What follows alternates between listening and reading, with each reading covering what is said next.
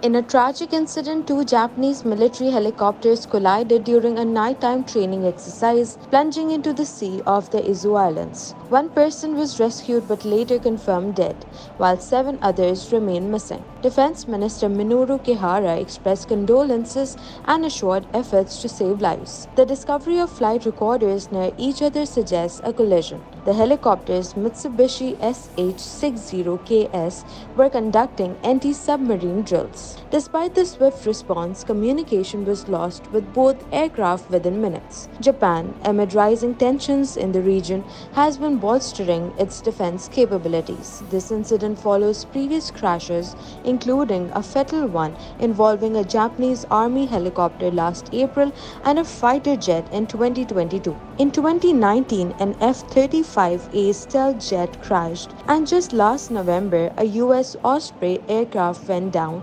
prompting global grounding.